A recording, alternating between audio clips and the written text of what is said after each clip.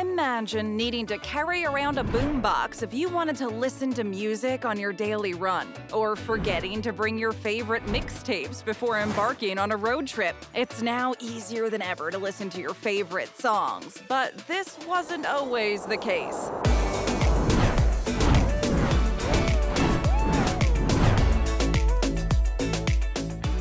How did we go from gathering around a giant radio to streaming the brand new Taylor Swift album while waiting for the bus? Heck, there was a point in time when the only way to listen to music was to hear it live. Well, at the dawn of the Industrial Revolution, people began experimenting with sound recording. In 1877, inventor Thomas Edison created the phonograph, a completely analog sound recording device. You could also use the same machine to play back the audio you recorded, and voila! The first music listening device was born. Still a far cry from listening to Spotify on your smartphone through your AirPods, though. In the 1920s, electric microphones and electrical sound recorders started to become the industry norm. This meant so long to the days of the silent film. People were talking their heads off on the big screen and singing their hearts out on records. The next phase in sound innovation occurred during World War II with the discovery of magnetic tapes.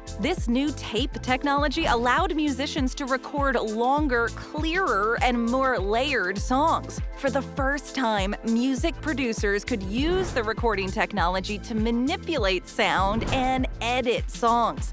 While record players and the vinyl LP was king at the time, the cassette tape would hit the consumer market as a less bulky and more portable alternative. But soon, even tapes were considered obsolete. Digital audio came to dominate the market with the emergence of compact discs, aka CDs. These too would eventually fall by the wayside. As technology moved forward, downloading music became the way to go. Forget about the Walkman, Discman, or iPod. Today, we don't even need a separate device for music. If you have your smartphone with you, you can listen to whatever song you want, whenever you want.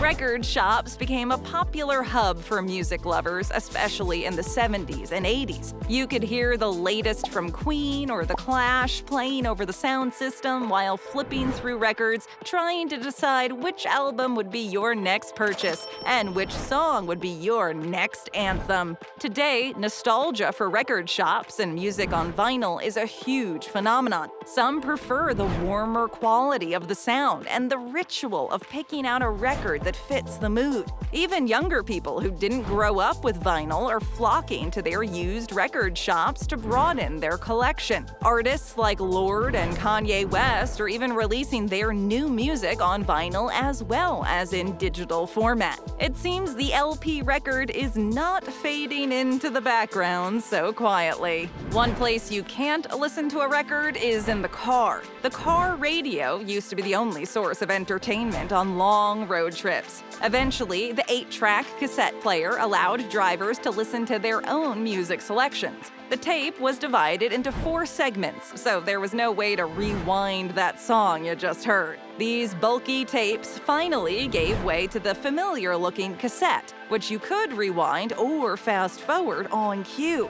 But back in the day, if mom and dad wanted to listen to country while the kids in the back wanted to rock out, the battle was about who controls the radio dial. Nowadays, it's the one with the aux cord who determines the tunes. Or your car may even have Bluetooth, meaning that you can listen to music wirelessly on the road. If it gets too intense, everyone can just put on their noise-canceling headphones and stream their own playlist. Except the driver, of course. The strides made in music tech would not be possible without the Japanese company Sony. You can thank them for the consumer tape recorder, home stereo systems, the boombox, the CD player, and the creation of personal audio devices. Phew!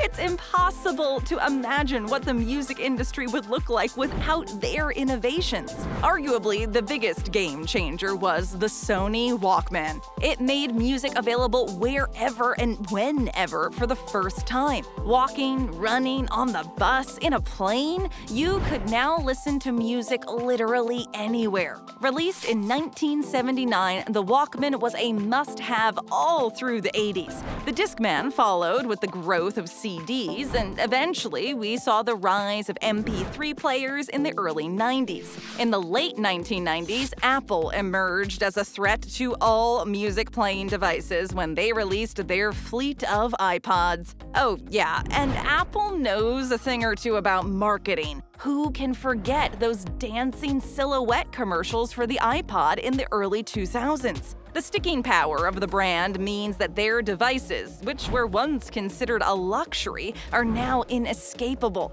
After the iPod came the iPhone, and now everyone had a personal soundtrack to their life. Headphones then became an integral part of one's listening experience. It was in the 1950s that John C. Koss developed the first headphones explicitly for music. Before then, headphones were mainly used by telephone operators. What once were big and bulky, headphones were slimmed down to pair with portable devices like the Walkman. This was great for convenience, but the listening experience suffered. These spongy headphones paved the way for the first earbuds, but this did nothing to enhance the listening experience. So who better to develop music tech than the artists themselves? Dr. Dre created his headphone company Beats by Dre in 2006. With its sleek design and modern tech, Beats were the alternative to the tinny sound of earbuds. Apple then took the concept of earbuds one step further and came out with their new wireless AirPods. Great for convenience, just make sure to check your pockets for your pesky little AirPods before doing laundry.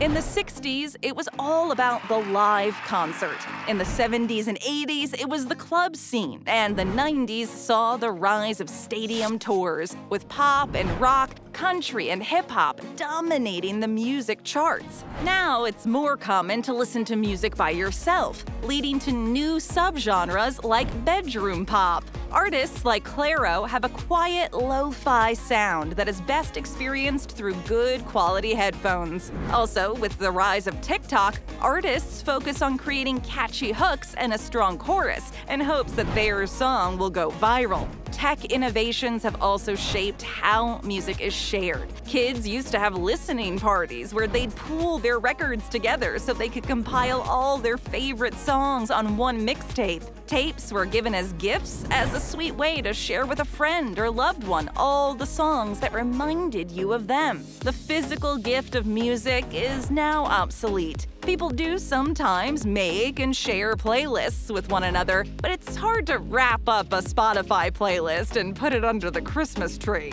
As the 21st century approached, it was clear that buying physical music was going the way of the dinosaur. With the advent of the internet, Napster, established in 1999, offered the first peer-to-peer file-sharing network. People were freely able to share audio files and bypass paying the record companies. Of course, this was not okay with the music industry, and after a legal battle, Napster shut down in 2002. The music industry is always nervous about change at first. There were huge anxieties about moving from vinyl to CDs, then from CDs to digital. But even before Napster, people always found a way to get free music. You could record it onto cassette from the radio, provided that the DJ didn't talk too long over the song's intro. In the era of the compact disc, you could just burn a copy of your friend's CD. The digital age just made the problem more widespread because of its ease.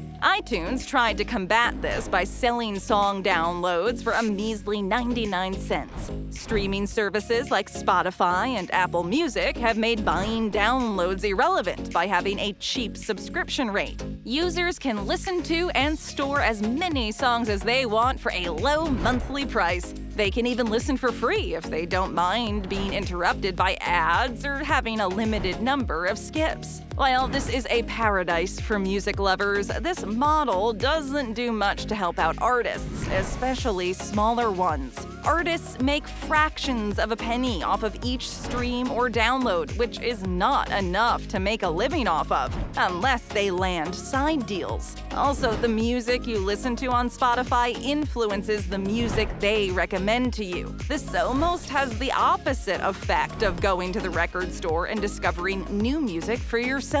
The concept of streaming is relatively new, meaning there is probably more innovation to come. Each invention has given us a new way to experience music. Maybe in the future, your listening device will be embedded directly into your ear. Ouch! Some might still prefer the soothing comfort of listening the old-fashioned way, even if you have to get off the couch to flip the record. Whatever the future holds, please don't stop the music. Thanks for watching, and just tap or click on another video. Help us grow by hitting that subscribe button and ringing the notification bell.